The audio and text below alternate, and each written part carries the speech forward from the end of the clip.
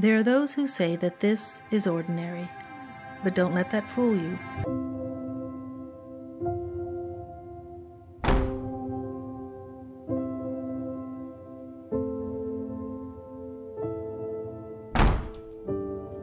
Mother will always be the bravest, least ordinary, most difficult, utterly challenging career that anyone ever hopes to lay claim to. While others might hear diaper changer, food maker, laundry doer, carpooler, bottle washer, sweatpants wearer, life on hold, want to be doing anything else woman. The truth is, whether it feels like it some days or not, you are in fact a shelter from the storm. You are a cape of good hope. You are a warrior who will do battle for your children's hearts, souls, attention, innocence, education, and memories. Go to battle, my friends. This is your time. We will hold strong on either side of you. We will pray for those bottles through the dark watches of the night. And when doubt comes and children break, when adults fail them, and when they push and push as hard against us as the day we deliver them into this world, we will not be broken. We may ache and see cracks tear through our hearts, but we will get up again tomorrow, and we will load the clothes and the words that need to be said again and again and again. And when the world tries to claw at them, to break them, to smash the beauty in them, may our walls hold true. May the lessons we've told, the truths we've lived, the life we've spoken into them come back easily, predictably, with wash and repeat ease. Kingdom business, Jesus work, this shaping of souls, this raising tiny humans. There are those that say this is ordinary. Don't buy it for a second. Mighty. You are mighty because you, Mother.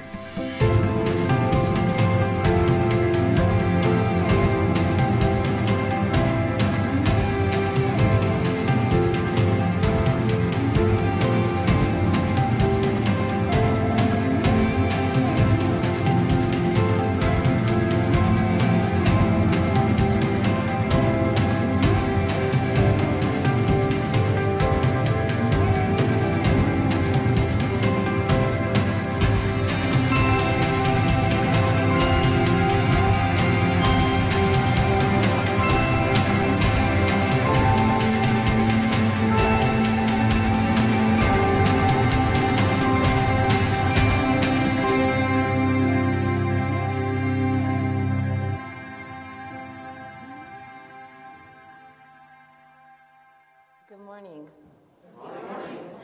Obviously, we're speaking about the mighty mother. Let's pray. Heavenly Father, I thank you that we can be in your house this morning, that we can celebrate mothers today. We thank you, Lord, that you have given us such a privilege of having mothers. I pray right now, Lord, that you would speak through me to each heart this morning. In Jesus' name, amen. Become a mom, they said. It'll be fun, they said. How many of you have ever seen this image? It's coming. Ever feel like that?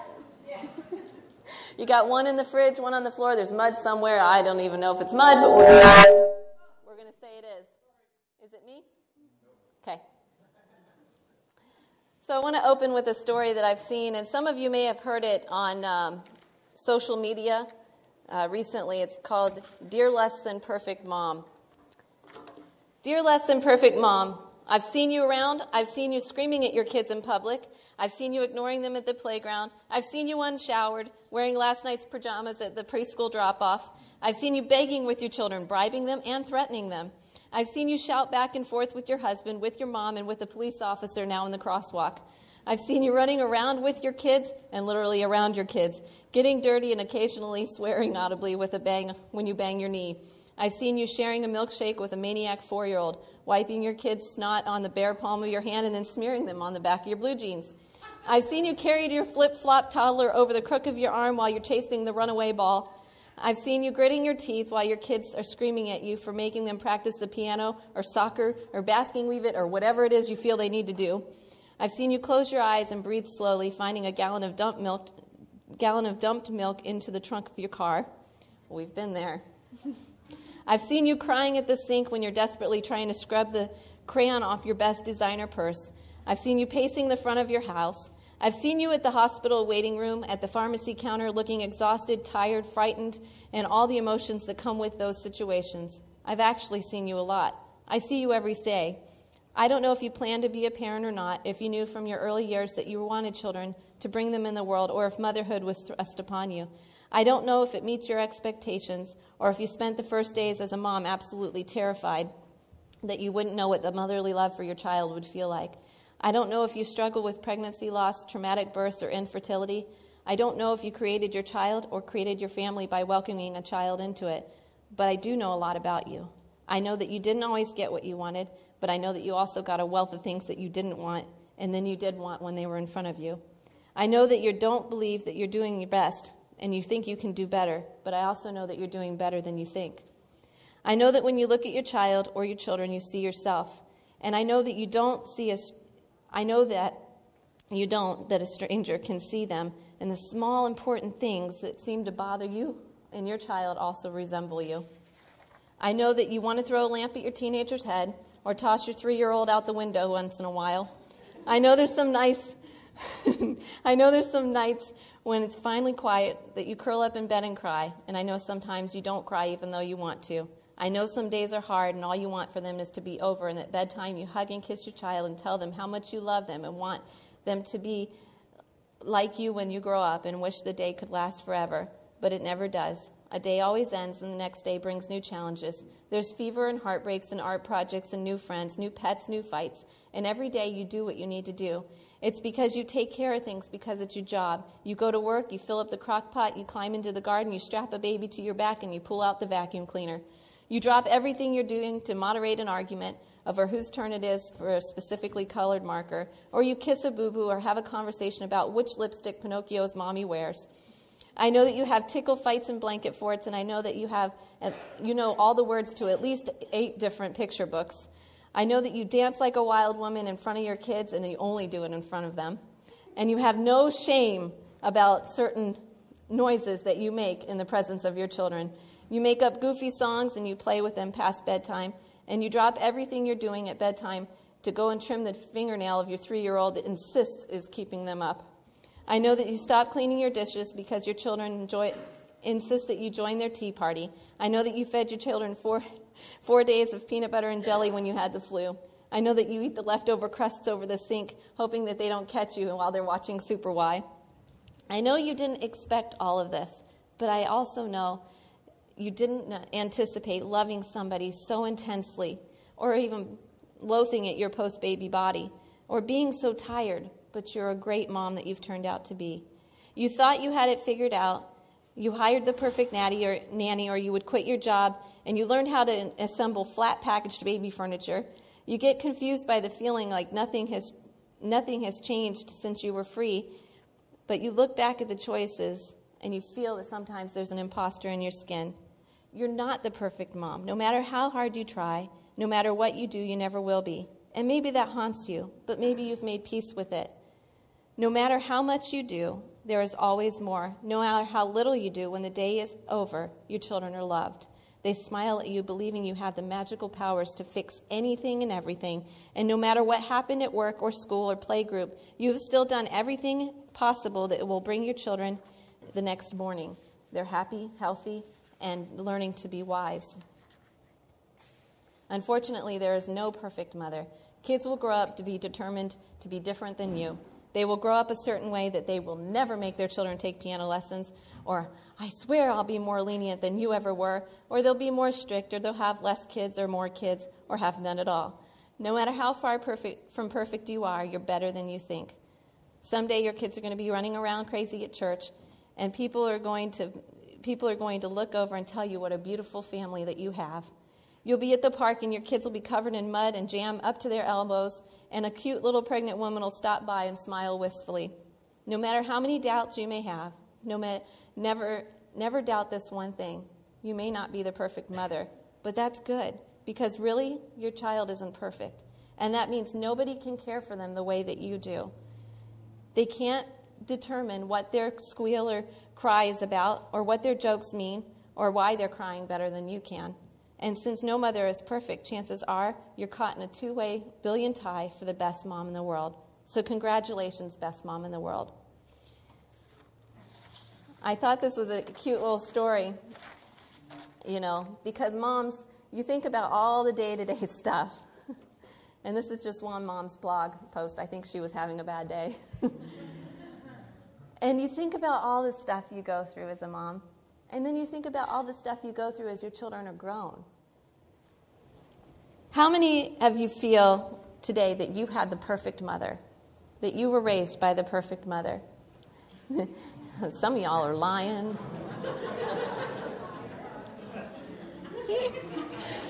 Mothers are very special. They are.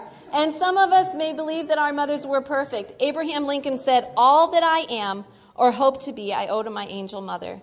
I remember my mother's prayers, and they have always followed me. They have clung to me all my life." The moms that sit and pray and pray and pray for their children really have something special.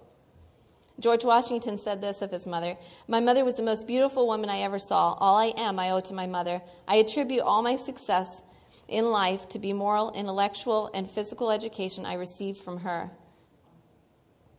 So 2 of our presidents just adored their mothers and how they were raised. We also know in Proverbs 31 you see the description of a mother and how precious that is. But today I don't want to talk about Proverbs. I want to go back to a different example in the scriptures of a near perfect mother, and a mother who is seen in the book of Ruth. A mother who will be the spotlight this morning is Naomi. From Naomi, we can look at a mother's strength and her love for her children, for she was a mighty woman. Now, my first point is a mother's amazing inner strength. In Ruth, chapter 1, verses 1 through 5. In these days, when the judges ruled in Israel, a severe famine came upon the land. So a man from Bethlehem in Judah left his home and went to the country of Moab, taking his wife and his 2 sons. The man's name was Elimelech, and his wife was Naomi. Their 2 sons, Mahlon and Chilion, they were Euphrates from, hopefully I didn't say that wrong, from Bethlehem in the land of Judah. When they reached Moab, they settled there. Elimelech died, and Naomi was left with her 2 sons. Then the 2 sons married Moabite women. One married a woman named Orpah, and the other married a woman named Ruth. But about 10 years later, both the sons had died. This left Naomi alone without her 2 sons and her husband. So you see in these verses, we're introduced to a very special woman named Naomi. She had her husband, she had her 2 sons.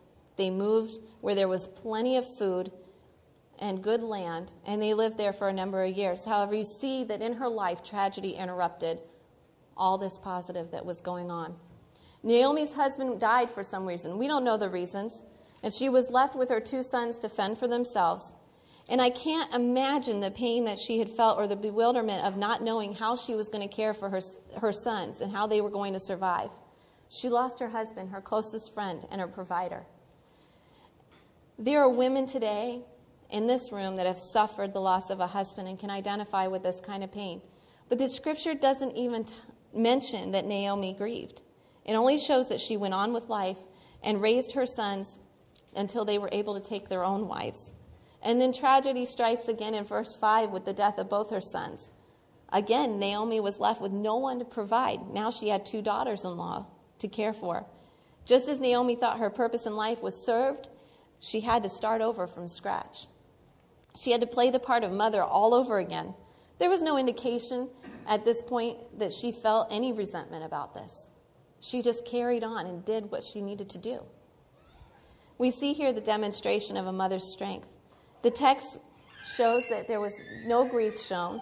It only reveals that she bore her pain and went on with it. We see this strength in a mother all the time.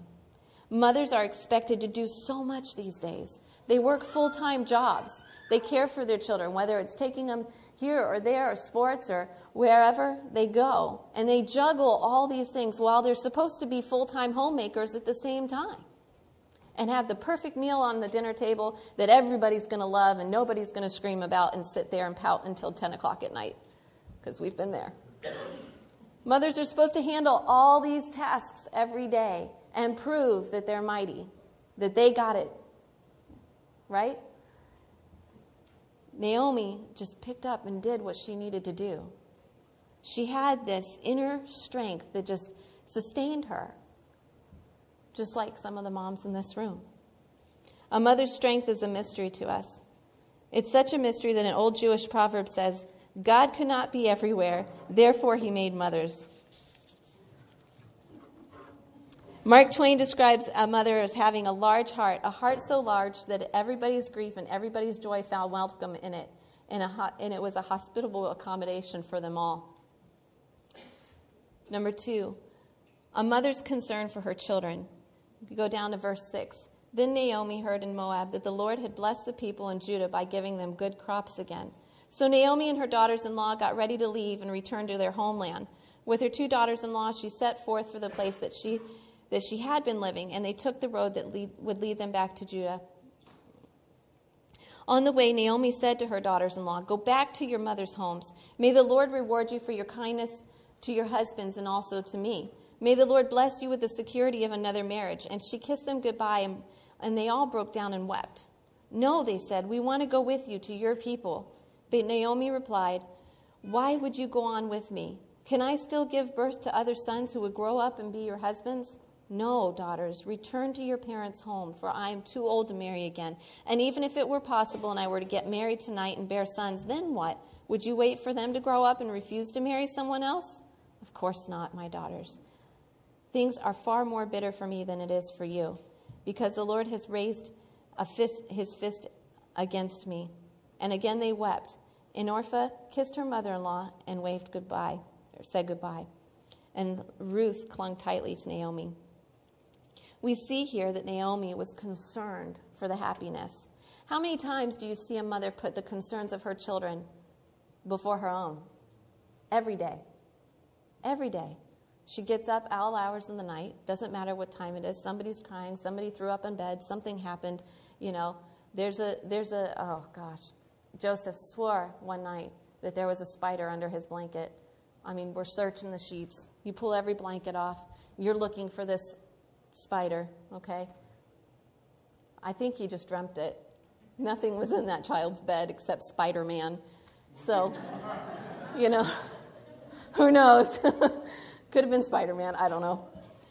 But you put the concerns, because everything else stops. Because their concern is far more important whether you get a good night's sleep doesn't matter anymore, because they're upset. Or they need something. Or you need to do this or that, right? Even parents that have adult children go through this. You know, the concern of their child is still more important to them than what's going on at that particular moment in their life. You never stop being a parent. Doesn't matter how old your children are. See, Naomi was concerned about the happiness of her daughters-in-law. And in verse 8, she kept telling them, go back, go back. I can't provide for you. I can't be there emotionally for you. You need to go have another husband. She wanted them to see that their well-being was most important. Go back home, find a new husband. She was more concerned about them than herself. Naomi was willing to sacrifice her only source of companionship, these 2 young women, so that they could be happy in life. And she would give up her own happiness just for theirs. Isn't it typical of a mother to give up things for their own children every day? There's a story from Focus on the Family concerning the sacrifice of a mother. Focus on the Family wrote this article. There was a 36-year-old mother that discovered to be in the advanced stages of terminal cancer. One doctor advised her to spend her remaining days enjoying herself on a beach, while the second physician offered her the hope of living 2 to 4 years with the grueling side effects of chemotherapy and radiation. So she penned these words to her 3 small children. I've chosen to try to survive for you. This may have horrible costs, including pain, loss of my good sense of humor, and moods that I will not be able to control. But I have to try this if this is the only chance I might live one moment longer. And in that 1 minute longer, that you might need me when no one else can do what I can do. For this I intend to struggle tooth and nail, and I'm praying for God's help. Oftentimes, a mother will give up her own happiness, her own health, everything that she is. But in the eyes of a mother, it's not really sacrificing her happiness. Her greatest joy is when she sees her children's needs being met, and when they light up in the room because she's there for them no matter what. Every day, a mother shows they're a little more mighty by putting the needs and concerns of their children before her own. Every day. So in Ruth 1:15 through 18, you see one of those crazy mother tricks. In verse 15, you start there. It says, "Look," Naomi said to her, "your sister-in-law has gone back to her people. You should do the same." But Ruth replied, "Do not ask me to leave you and turn back. Wherever you go, I will go. Wherever you live, I will live. Your people will be my people, and your God will be my God. Wherever you die, I will die, and there I will be buried. May the Lord punish me severely if I allow anything but death to separate us." When Naomi saw that Ruth was determined to go with her, she said nothing more. One of the daughters took the advice and left, right? But Ruth, on the other hand, refused to listen to her. She was determined to stay right here with her. And you see these little tactics that moms have and they use in attempting to make their children make the right decision, make a good decision, in order to prod them along in the right direction, or what we feel the right direction is. A mother might say, for example, "All right, if you don't accept my advice, don't expect to hear any more from me." But mothers have a way with their words. They know exactly what to say in order to just prod and prick at their child's conscience. I guess you could call this a form of verbal discipline. A parent who loves their child will discipline them for their own good. Naomi showed her love and concern for Ruth when she tried to persuade her to go back home. But Naomi realized that Ruth wasn't going to hear it. Ruth had made a choice to be there. Even though she tried that little crazy mom trick and tried to persuade her differently, it wasn't working this time. And number 4, a mother may not be superwoman, but a mother is mighty. So the two of them continued on their journey. When they came to Bethlehem, the entire town was excited by their arrival. Is it really Naomi?" the women asked. "Don't call me Naomi," she responded. "Instead, call me Mara, for the Lord Almighty has made me very bitter, has made life very bitter for me. I went away full, but the Lord has brought me home empty. Why call me Naomi when the Lord has caused me to suffer, and the Almighty has sent such tragedy upon me?" So she comes into town, right? When most people would be excited to see family and excited to rejoin, after years of not being with family and friends. And she looks at him and says, "Don't call me Naomi. I'm bitter." She gets this attitude now, right? After proving that she has this strength to go on and doing what's right for her daughters-in-law. And then the name Mara in Hebrew literally means bitter. Naomi was bitter inside. Nevertheless, she only thought about helping her daughters-in-law and putting them first. We saw that there was no mention of Naomi being grieved or upset about what happened to her sons and her husband. She appeared to go on with life even though tragedy had come upon her so suddenly. And we see once again the great mysteries of a mother, that a mother appears to be superwoman without a care in the world for herself, but it's not true. We can't do it all. We can't fly. Okay? Although that would be awesome, because there have been times where you think you need to be superwoman because your son's Supermaned off the deck rail. You're seeing him fly through the air and you're going, and there's no way you can get there from the garden. But he landed it, so we're good. Scary, You want to be everywhere you can to protect them and love them. But sometimes, Mom, you have to realize you're not superwoman. And you're not supposed to be. Oliver Wendell Holmes said this: "Youth fades, love droops, and leaves the friendship fall. A mother's secret hope outlives them all." Mothers have needs too. We need to realize this fact. that sometimes they suppress their feelings in order not to bother their children or their husbands, that they sort of possess this secret strength or secret hope, as Holmes called it. We need to recognize that we need to take care of our mothers, even if they do tuck away those emotions, that we need to find out their needs and treat them with loving care. Because just like all the children in the world need a mother to care for them, moms need someone to wrap an arm around them and know that it's okay that you're not Superwoman. It's okay that you can't do it all, that you can't go flying and catch the kid that's leaping off the top bunk bed. Okay? Again, Joseph. My son's 3, what can I say? And you've been there, you know? You can't do it all. You can try to cook the perfect meal and say, yes, they're going to eat kale tonight. Yeah, right. Good luck. It isn't going to happen. What is that? Is it supposed to be that color? Yes, just eat it. I have one child that will eat the entire stalk of broccoli. I have another child that looks at it and goes, really? We're supposed to eat that? That's dinner? Yes. And you're going to love it. While they're rolling their eyes, you know. You're not Superwoman. You're not going to please everybody all the time. That's not your job. Your job is to train that child up in God's Word. Your job is to love them and nurture them and paddle them every once in a while, because sometimes they need it. And while you're crying, while you're spanking their bottom, it's all right. It's all right. That's why you're not Superwoman. I think I cry harder than the kids do when I've paddled them, because I feel so terrible about it, but I know it's for their own good. You're not Superwoman, but you are mighty.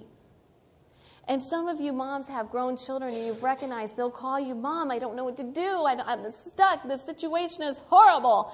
And you're crying over the phone going, I don't know what to tell you, but I'll touch you and hug you and love you anyways. Because a mom never stops mothering. Never. Even if your mom's in heaven, you remember the things that she taught you growing up. Those little things that she says. You know, it's one of those mom tricks. They say something, and it sticks with you the rest of your life. Right? There's something special that a mom's hold.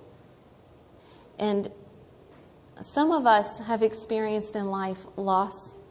And some of us in this room, there are others that don't even know that you were ever a mother. And it's such a precious bond that a mother has the instant she finds out that she's got that baby in her tummy, or the instant you become a parent through adoption. It's this overwhelming strength that comes over you that you are going to protect that child at all costs. Even if you can't, even if the Lord takes that child home, you're still a mother, and you were still mighty and Superwoman to that child. You did everything in your power to protect and love and be concerned for their needs.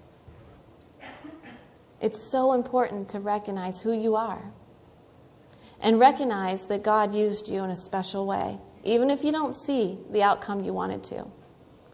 This morning, moms, you are mighty. I want to just show this one last video.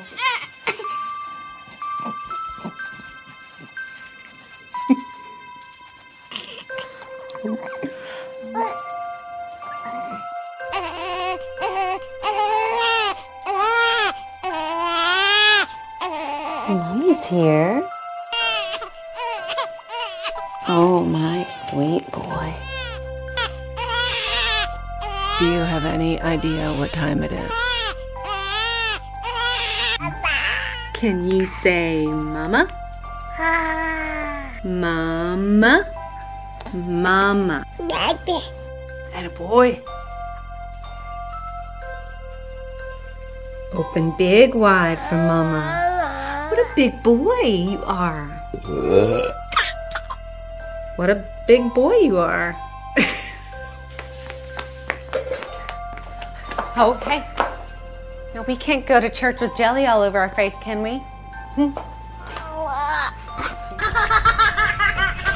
Oh my goodness. What are you doing with that snake? You go put that snake back in the hole right now. Good, buddy. Yeah. Way to go. All right, buddy. Hey. Oh, buddy. You okay? You all right? Come here. It's okay. It's okay. Now I lay me down to sleep. I pray the Lord my soul to keep. If I should die before I wake, I pray the Lord.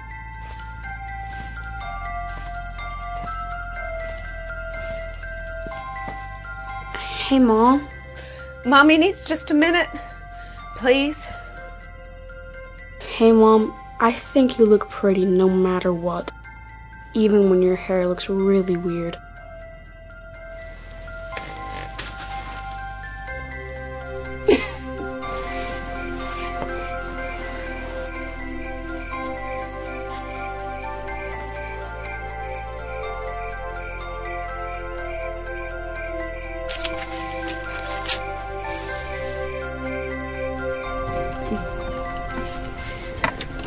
Oh, Mom.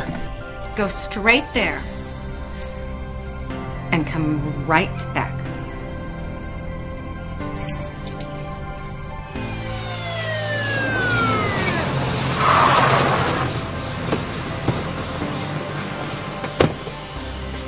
Hold here, honey. Oh, Mom's here. It's okay. Oh, you're okay. Oh, thank you, Lord. Thank you. Thank you.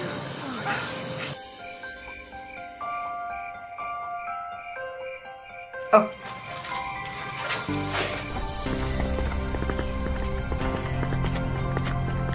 Oh. Mom, Wait. stop it. Mom, Dad, I asked Beth to marry me. Well, what'd she say? Welcome to the family. I'm so happy for you. Hey, Mom. Where's that grandbaby? Oh, there she is. Oh, yeah, nice to see you too. Oh, it's okay. Oh, it's okay. It's okay. You did great. What's that?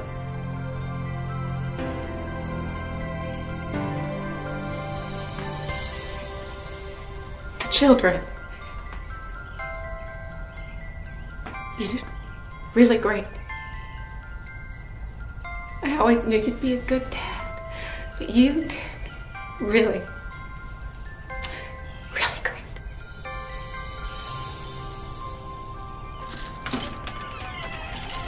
Hey, Mom, what are you doing? Of course you are. Come sit with me.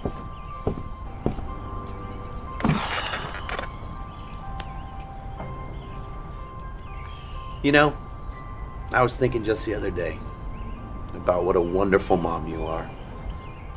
I mean, God really blessed me with a great lady. You're my mom. You've always been there for me. Even when I didn't want you to be. And nobody ever believed in me like you do. Thank you. I love you, Mom. And I love you, son.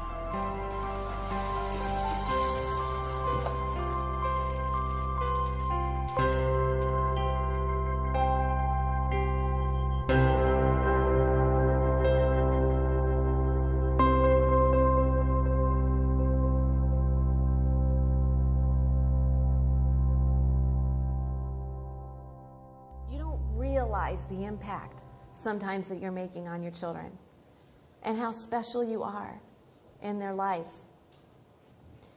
Sometimes the day just ends and you're thankful that it's over.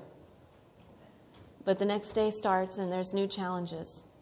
And I want you to remember that while you may not be Superwoman, you are mighty because God gives you an amazing strength, a strength to go on each day just like Naomi did and raise up and be the mother that He's called you to be. We love you, moms.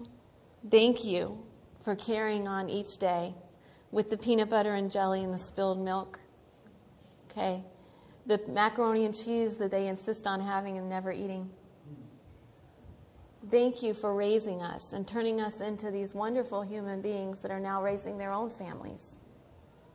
And thank you for being grandmothers too, and aunts and uncles, and all the roles that you take on. We appreciate you and we applaud you this morning. And I want to try something a little different.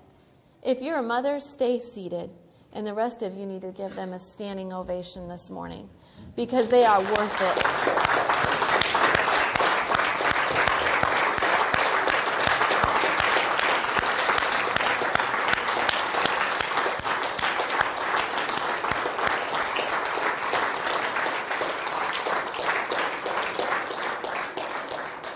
You're amazing moms. And we love you too, dads. Your day's coming. This morning as you depart, I want you to just enjoy your day and know they do not have to share this treat, okay? This week I made homemade fudge. And don't leave it in a warm car. Put it in the refrigerator.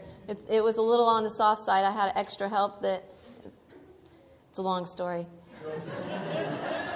Sorry.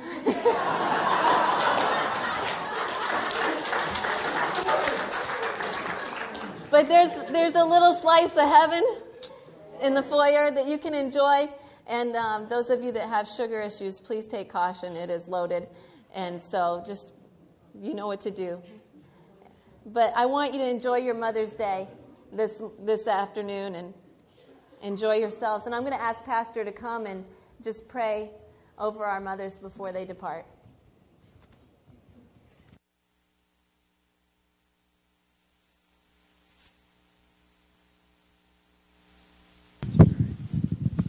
It's all right. Feeling so blessed right now. If you're sitting next to a mother, would you just grab her real tight? Come on, let's get them real snuggled in. There we go. There we go. Yep, if you need to move somewhere else, you can. I know some of your moms are seated somewhere else. Yep. All righty.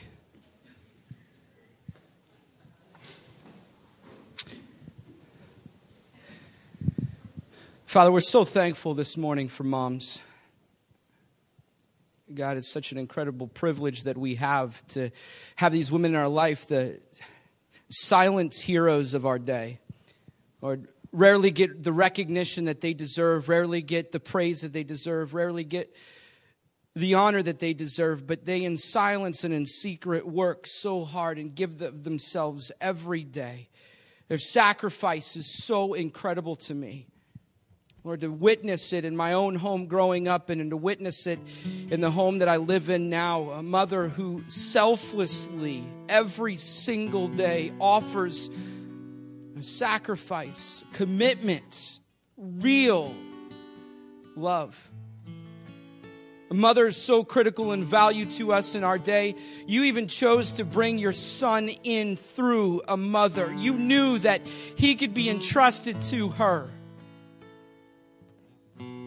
So honored and privileged. I pray, God, this morning that you would bless them in mighty ways, Lord, as they every day continue on, as they every day do what they do, as they let instinct take over, as they read the word and pray and trust in you and lean on you for support, God, I pray that you would give them answers, wisdom, and as they are diligent, even in the moments of failure, I pray, God, that great success would result from their willingness and sacrifice. I pray that we would recognize their overwhelming love.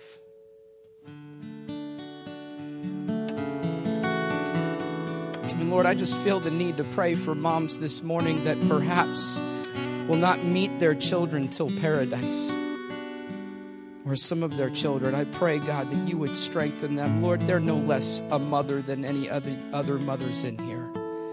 I pray that they would feel encouraged today, that they would feel loved today. And I pray, God, that we would be diligent to thank them, to love them, to appreciate them, to honor them, not just on a single Sunday in a year, but every day.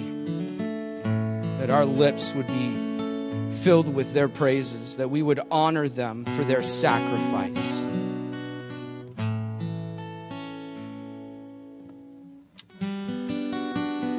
Lord, bless them in magnificent ways today.